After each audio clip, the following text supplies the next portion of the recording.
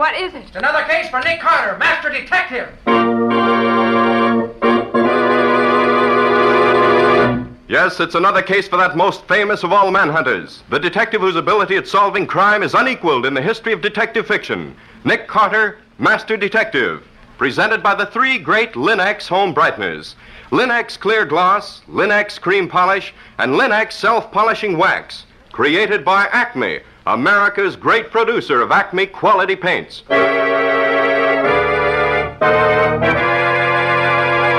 Today's curious adventure: Murder in a Decanter, or Nick Carter and the mystery of the missing body.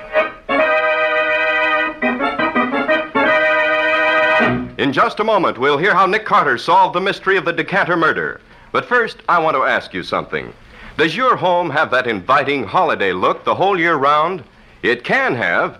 Yes, just as Chemtone, the miracle wall finish, has brought new beauty to your walls, so the three great Linex home brighteners will bring added loveliness to your floors, woodwork, and furniture. Linex Self-Polishing Wax, which beautifies your floors with a satiny yet tough non-skid finish that resists wear, water, and dirt. Linex Cream Polish, which cleans as it polishes, leaving no oily film on your furniture. And Linex Clear Gloss Varnish, the durable super varnish that dries to an elastic, transparent surface which protects all wood and linoleum in your home. You'll find the three great Linex home brighteners at your hardware, paint, or department store. Your headquarters also for Chemtone, the miracle wall finish.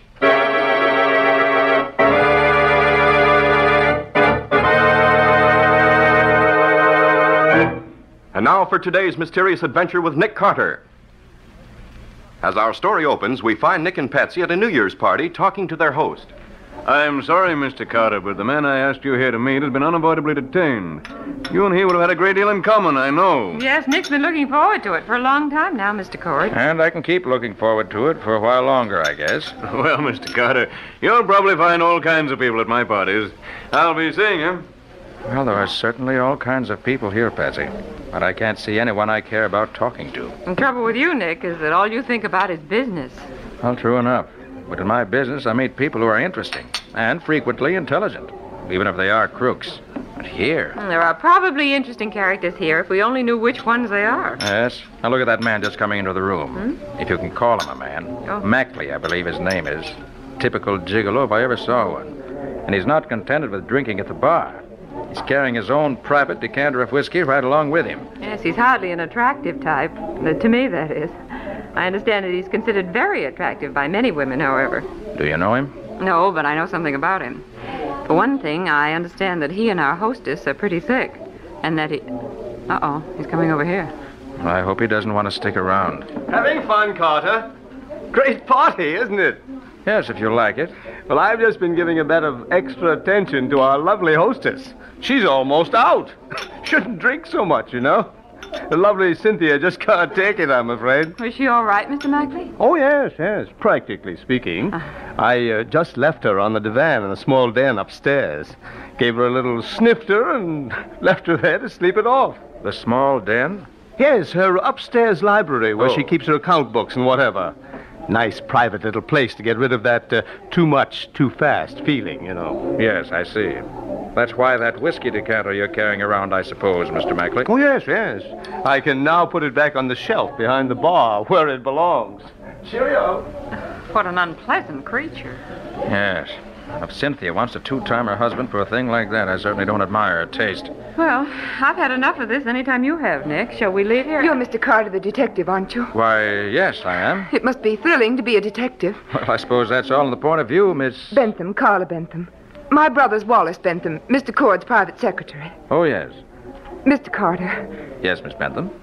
Will you please help me find my brother? Find your brother? Why, what do you mean? I'm sure he's here in the house somewhere, but I can't find him. I'm really terribly worried. But why? He was to have taken me home an hour and a half ago, Mr. Carter, at 11 o'clock. We both work, and he knows I have to get up early for my job. But isn't it just possible he's simply forgotten it? He may be sitting in a corner somewhere with some... Wallace isn't like that, Mr. Carter. I know he'd have met me unless something serious was detaining him. Well, quite frankly, Miss Bentham, I can't get very worried about your brother. He'll turn up, I'm sure. Mr. Carter, I've searched all over the house. He simply isn't around. You mean you've looked in every room in the house? Every room but one, literally. But the door of the small den on the second floor is locked. I couldn't get in there. So I don't know if he's there or not. Did you knock? Yes, and nobody answered. Nick, that's the room where Mr. Mackley said he left our hostess. Probably, Betsy. Why, she's practically out on her feet. It's funny the door should be locked, isn't it? Oh, I don't know. Mr. Carter, will you come up with me? I'm afraid. I don't know why. I just am. Go ahead, Nick. It won't take but just a few minutes. All right, Miss Bentham. If it'll make you happier, lead on, and we'll follow along.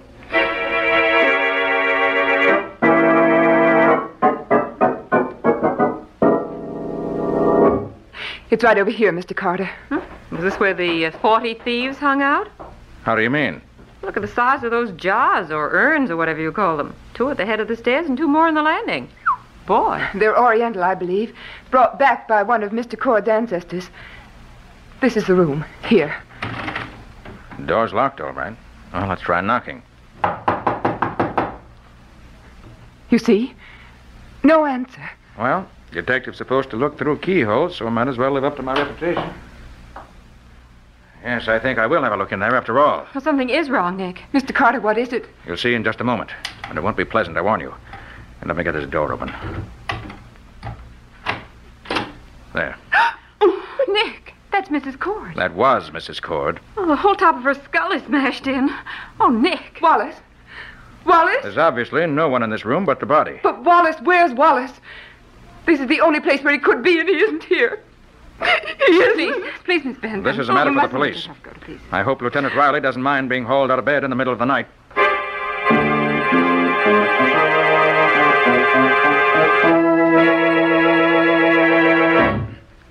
You sure nobody's touched anything since you found the body? Positive, Sergeant Kilroy. It's a wonder to me how we always find you on the scene of a killing whenever we get here. Lieutenant Riley lets you get away with murder. But now that he ain't here, you got me to deal with. And I ain't as soft in the head as he is, not where you're concerned. Sorry, I annoy you, Sergeant, but I just happen to be here. Yeah, I suppose so. Well, suppose you just happen to tell me what you found out so far. Always glad to help the police, Sergeant, when they need it, which is often enough generally. Now, look here. The body was just where you see it now, on the floor there. I could see it through the keyhole, which is why I opened the door in the first place. On the desk, you see 2 glasses and an empty bottle of Burgundy. And that's all. Where's the murder weapon? That you'll have to answer for yourself. I haven't found it anywhere. Got any suspects? Have you talked to Mackley yet? I have. He says he was up here in the den helping Mrs. Cord get over a bad spell. He says he gave her a shot of liquor and went downstairs again. That's all he knows. Puts him in a pretty tight spot, doesn't it? It might, except for a few facts you've overlooked. Such as what? Carla Bentham swears her brother must have been in this room. Says she searched the rest of the house and couldn't find him. Therefore, he was in here. Therefore, he killed Mrs. Cord and scrammed out of here with a murder weapon. It ain't here anywhere, so he must have taken it with him. Sure of that? Mrs. Cord was clubbed to death. There's nothing in any of these rooms that could have done the clubbing. Therefore, young Wallace and the weapon went out of here together. Kilroy, it sounds like a pretty feeble story to me. You don't even know Wallace was in this room. He may have been outside on the grounds while his sister was looking for him. You think Mackley did it? I feel quite sure he didn't. His motive would have been to keep her alive rather than otherwise. He could get money and gifts out of her only as long as she was alive and healthy. No, I haven't found the murderer yet, and neither have you, Kilroy. Yeah? Well, how about this? Wallace Bentham ain't here now, is he? Apparently not. Then how did he get out of this place? He ain't in the house, he ain't anywhere on the grounds. My men know that now. And there's a wall around this place with only one gate. And the man at the gate says he ain't left here since he came in last night. Which means he sneaked away by somehow climbing over the wall. If that don't mean he's guilty, I'm a herring's uncle. You got any theory about what happened here?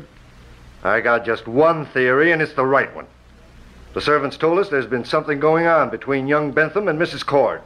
Tonight, young Bentham found Mrs. Cord and Mackley having a drink in here. There's the 2 glasses and the empty Burgundy bottle. He was jealous, waited until Mackley had gone out, and clubbed her over the head in a jealous rage. Very simple when you put it that way. You got any better ideas? Until I have facts to go on, I don't have any ideas at all. Well, I think I'll be getting home if I can find Patsy. Good night, Lieutenant. Or should I say, Sergeant? That's all right, Carter. It'll be Lieutenant one of these days, and don't you forget it. And when it is, Carter, watch your step. I'll be happy to. So long.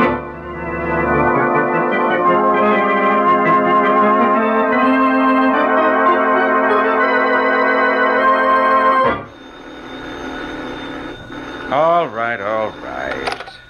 Nick Carter's office? Mr. Carter, this is you-know-who. Don't mention my name. Oh, yes, I recognize your voice. Can you What is come? Can you come to 2343 Aldine Street at once? I'm in terrible trouble. Terrible. But what's the matter? I can't tell you on the phone. For the love of heaven, come. All right. Lucky you caught me. I was just going out to dinner. Be right over.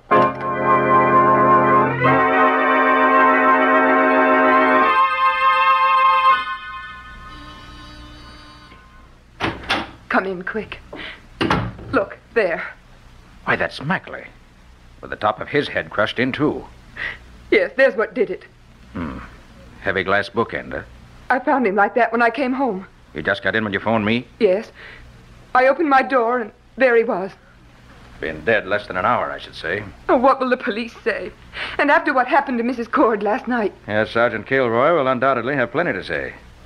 How do you suppose Mackley got in here? He may have picked the lock. Or Or what? my brother Wallace had the only other key to my apartment. If he were here and opened the door to find Mackley there instead of you, you might have swung with the bookend. Oh, I wonder. Miss Bentham, how well do you know Mr. Mackley? I only met him once before last night. If he's almost a stranger, why should he come here to see you? I don't know. And that's the truth. Let's see what he has in his pockets. Maybe that'll tell us something. Usual junk man carries around. Pencils, pen, receipted bill, check for his car in a parking lot around the corner. Oh, see here. This is addressed to you. What is it? Says, Dear Miss Bentham, I phoned all day to try to get in touch with you. Finally, I came in person as I could wait no longer. I must see you. I have something to tell you about last night and your brother. Also, I want your help. I want you to keep... And that's all. That's a funny way for a note to end, Mr. Carter. Yes. That and the ragged way the note is folded makes it obvious. He was scribbling this note to you here at your table when something startled him and he crammed it in his pocket. And then he was killed. But who killed him and how did they get in here? See what's outside this window. Ah, here's the answer. Marks of shoe nails on the windowsill. The flat roof only 6 feet below your window here. Looks as if somebody got out here. Probably the killer. May have heard your key in the lock and dashed out this way. Maybe I'm lucky he didn't wait and kill me, too. Miss Bentham, does your brother drink wine? You're thinking of the empty bottle and the 2 glasses in Mrs. Cord's room last night, I suppose. Yes. Yes, Wallace drinks only wine, nothing else. But what does that... Open up in the name of the law. The police? Open up, Carter. I know you're there, and the girl, too. Quiet. Let me handle this. Just a second. So, another killing, eh? And you are in on this, Carter. Last night I thought you weren't, but now I find you here with this girl and a dead man. What I told you last night was the truth, Kilroy. I know nothing about this except what you see here. Miss Bentham came home tonight and found Mackley dead. Sure, I know. Hold out your hands, Carter. What are you figuring on, Sergeant? What do you think? You're in this thing up to your neck. I'm taking you in and locking you up.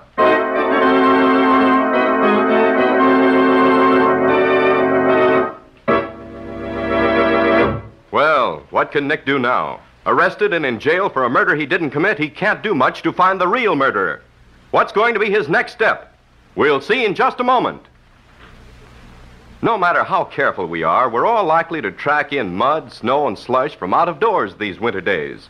Save time and energy by protecting your floors. Use Linex self-polishing wax, the non-skid finish, to give your wood and linoleum floor surfaces protection plus beauty.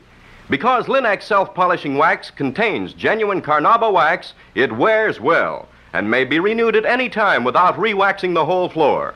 Linex self-polishing wax resists water, too, so that it may be wiped up easily. And it lessens your work because Linex self-polishing wax keeps dirt on the surface where it's readily wiped away. What's more, Linex self-polishing wax gives all your floors a beautiful, satiny appearance you'll be proud of.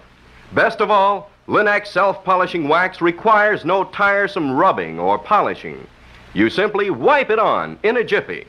So depend on the modern way to keep your floors looking their best with a minimum of work. Get Lin-X, Lin-X, Lin-X self-polishing wax now. You'll find all three great Lin-X home brighteners and Chemtone, the miracle wall finish, at hardware, paint, and department stores everywhere.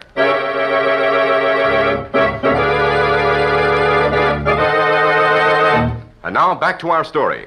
We left Nick trying to talk Sergeant Kilroy out of arresting him for murder, but without much success. You're in this thing up to your neck, and I'm taking you in and locking you up. Well, that's absurd, Kilroy. I had nothing to do with it. Put your hands out, Carter. Kilroy, you're a fool. Why, you interfere. Shouldn't hit a policeman, Mr. Carter. I know it, but I had to do it. I've got to be on the loose for a time. I'm just beginning to make sense out of this. Come on. Where? Kilroy was alone when he came up here, but he must have men downstairs. We have to get out of here before they come here looking for him. You got any money? Yes, some. Good. Go to a side street hotel somewhere and register under an assumed name. I'll be at the Green Hotel under the name of John Nicholas. But don't call me unless it's very important.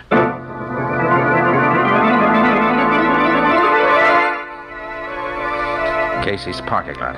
Yes, this is the one. Will you get this car for me, please? Here's the check.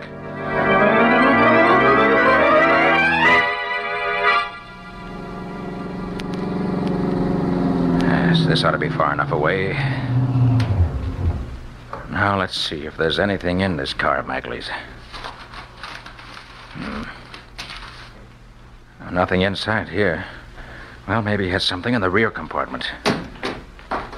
Now, which one of these keys unlocks this? There. Ah, hat box, huh? But that's a whole lot heavier than any hat box I ever... Uh-oh. I'll have to postpone this investigation for now. I better get out of here.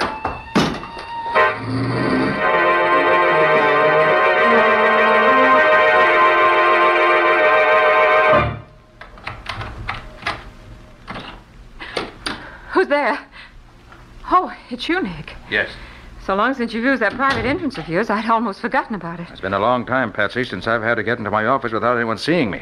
What have you done now? Oh, Sergeant Kilroy and I had a little argument, and I won by a knockout. Oh, Nick, you didn't. I had to. It was Kilroy or me.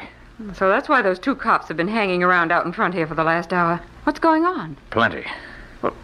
Is that a hat box you have there? Yes, it belonged to Mackley. To Mackley? Yes. He was murdered in Carla Bentham's apartment earlier this evening. Oh? I'll tell you all about it later. Right now, I want to find out why a hat box should be so heavy. Give me those scissors. Here you are. Oh, snip here, snip there. The string is off. We lift the lid, and we find... lots of tissue paper. Oh, hurry up, Nick. And under the tissue paper, we find a whiskey decanter. Oh, but that can't be whiskey in it. It's too red. You're right there. No, don't touch it, Patsy. Maybe fingerprints on it. Oh. Here, let me use my handkerchief. I'll take it out where I can see it better. Oh, that's a beautiful thing, Nick. Why, it's cut glass. Yes, but what's that in it? Smells like wine. Yes, it is wine. A sparkling burgundy, I should say, with no more sparkle left in it. That's a funny thing to do, put wine in a whiskey decanter. Yes, and I have a feeling I've seen this decanter before. Of course, Nick. Mackley had it at the Cord's party last night. Right, Patsy. He brought it downstairs and set it on the shelf of that little private bar. Brought it downstairs from the den where Mrs. Cord was murdered. Here, let me look at it again. Of course! That's why the wine was put in it. This was what killed Mrs. Cord, Patsy. What? Yes, see the blood right on the corner here? What? You can't see it with a decanter full of wine unless you look for it. And there are fingerprints on it, too. I can see them. Patsy, that's the answer. I don't get it, Nick. You will later. Right now, I've got to get over to the Green Hotel, where I'm supposed to be registered as John Nicholas. I'll see you later. And take good care of that decanter.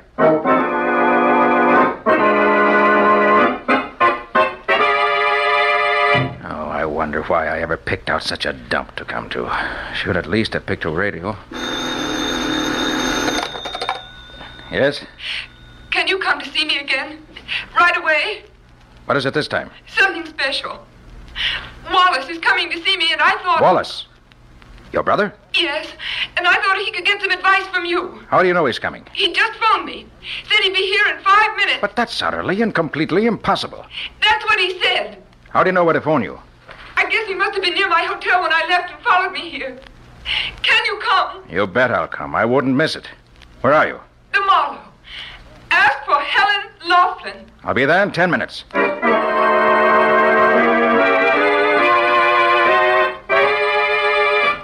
Oh, clerk. Yes, sir?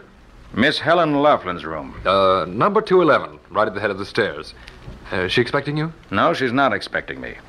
And I don't want to phone up to her. I want to surprise her, see? Oh, sorry, sir. Rules are that all visitors have to be announced. Is that so? Well, here's a $5 bill. See it? Yes, sir. Now tear it in half.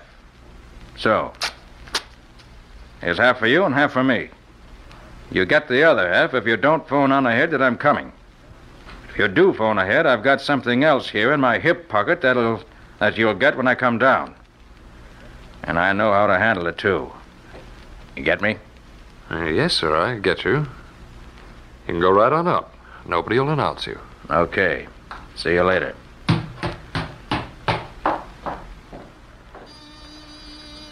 Come in.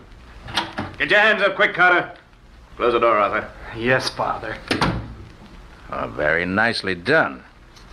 Mr. Cord and son Arthur, if I'm not mistaken. I'm sorry, Mr. Carter. They made me phone you. We did. A few twists of her arm, and she was glad to oblige. I knew they'd be here, Miss Bentham. So I notified the cops on my way up here. They should be along any minute. Hear that? We've got to He's lying. The police would never believe him now. He's wanted himself. Besides, why should he expect to find us here? For the simple reason that Miss Bentham's brother Wallace just couldn't be coming here to see her. It's a physical impossibility. What do you mean by that? The dead can't walk. He's just talking, Carla. Come, Carter. Where's that decanter? Suppose I told you it was at headquarters. Fingerprints, blood and all. I wouldn't believe you. You couldn't know anything about it. It couldn't be much plainer. Blood in 2 places on the decanter. Where your wife was clubbed once, and the other place must have been where you clubbed Wallace. Oh, no. No. I'm sorry, Miss Bentham. These 2 killed your brothers who? Father, he knows. Just what do you know, Carter? Plenty. You caught Wallace and your wife together and killed them both by slugging them with a whiskey decanter. I imagine that Mackley was close enough to see you do it without being seen himself. Then you had the idea that if young Bentham disappeared, the police would blame the murder on him. So you and your precious son carried his body out and hid it. But while you were gone, Mackley got his big idea. Blackmail. Here in front of him was a decanter with blood and fingerprints on it. And you, Mr. Cord, were now a very rich man, having inherited your wife's fortune at her death. So Mackley got the decanter, poured out the whiskey, and filled it with the wine from the bottle on the desk. The blood didn't show up that way. Then he took it down to the bar, carrying it carefully so as to preserve the valuable fingerprints. Father, how can he know all this? Go on, Carter. Anything else? Plenty. Judging by the note we found on Mackley's body a while ago, he must have gone to Carla's apartment to let her in on the blackmailing scheme, too. Maybe he wanted to hide the decanter there for safety. But you trailed him there, Cord, and socked him with the bookend, figuring you don't hang any higher for 3 murders than for 2. But Carla came in just then, and you had to leave before you could search Mackley's body. Then I got into the case. You trailed me and saw me get hold of Mackley's car in which the decanter was hidden. Meanwhile, your sweet son trailed Carla here, and the rest was easy.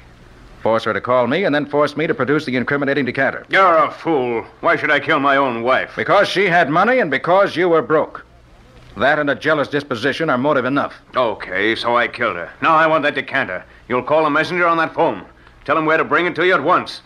If you don't, we'll start working on Carla again. Okay, Cord, you win. For Carla's sake, I'll do it. Let me have the phone. That's more like it, Carter. Call Cranston 1365. That's the nearest messenger office. Here, take the receiver. I'll dial it for you. Very well.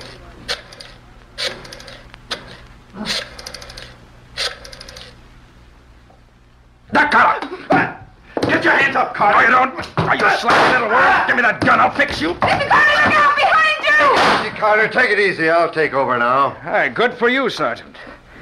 Well, did you hear anything while you were out there? I heard enough to send the old boy to the chair. I'm glad you got my message okay. Message? I didn't get any message from you. The hotel clerk downstairs phoned and said... That was the message I sent you.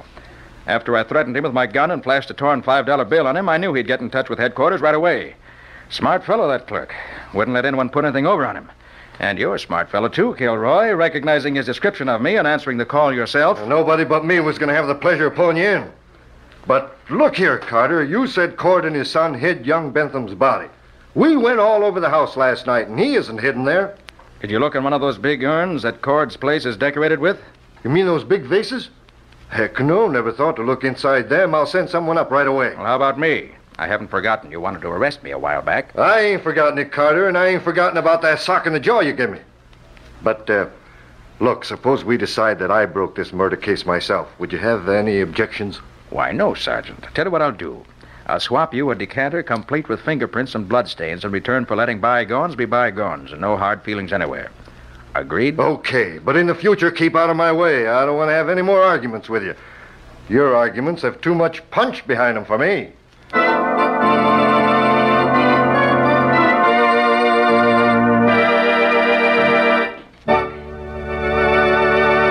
In just a moment, Nick and Patsy will return with a preview of next week's exciting case. But before they do, here's a New Year's resolution for you, one you'll find it easy to keep. The resolution that this year you'll make your home a more pleasant, more inviting place to be. With the 3 great Linex home brighteners, it's always easy to keep your floors, furniture, and woodwork shining clean. Take Linex Cream Polish, for instance, which gives your furniture a handsome, lustrous look in half the time. Yes, it's true, for Linex Cream Polish cleans as it polishes, saving you one whole step in your cleaning day routine and removing in one quick application the cloudy accumulation of dust and previous polish. Linex Cream Polish banishes messy fingerprints and helps conceal ugly scratches, too, and it leaves no oily film to attract more dust, to make more work. So be sure to ask your dealer for Linex Cream Polish. Get all 3 great Linex home brighteners.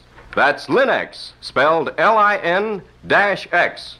You'll find them, Linex Self-Polishing Wax, Linex Cream Polish, and Linex Clear Gloss Varnish at your nearest hardware, paint, or department store. One other important reminder. This is the final week of the great 6th War Loan Drive. Make the world's safest investment now. Invest in victory, in post-war stability, in your own future security. Buy an extra war bond and make your idle dollars fighting dollars.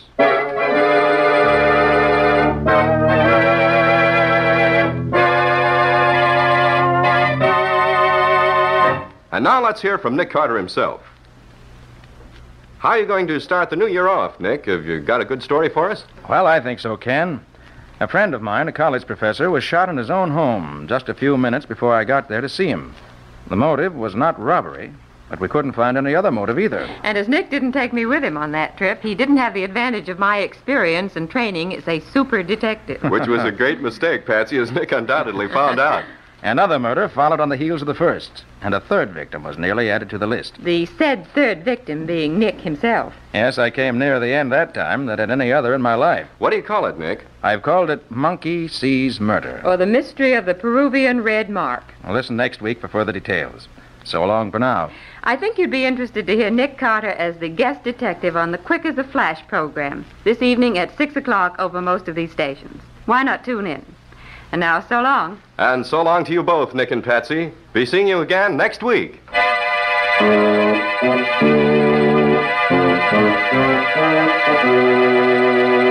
Next week at this same time, listen to another curious experience of Nick Carter, Master Detective, entitled Monkey Sees Murder. Or Nick Carter and the Mystery of the Peruvian Red Mark. Nick Carter, Master Detective, is featured in Street and Smith magazines. Lon Clark is starred as Nick with Helen Choate as Patsy. Original music is played by Lou White, and the programs are written and directed by Jock McGregor. And now the 3 great Linex home brighteners, Linex Clear Gloss Varnish, Linex Cream Polish, and Linex Self-Polishing Wax, created by Acme White Lead and Color Works, America's great producer of fine Acme quality paints, wishes every one of you real contentment and success during the new year. Ken Powell speaking. This is Mutual.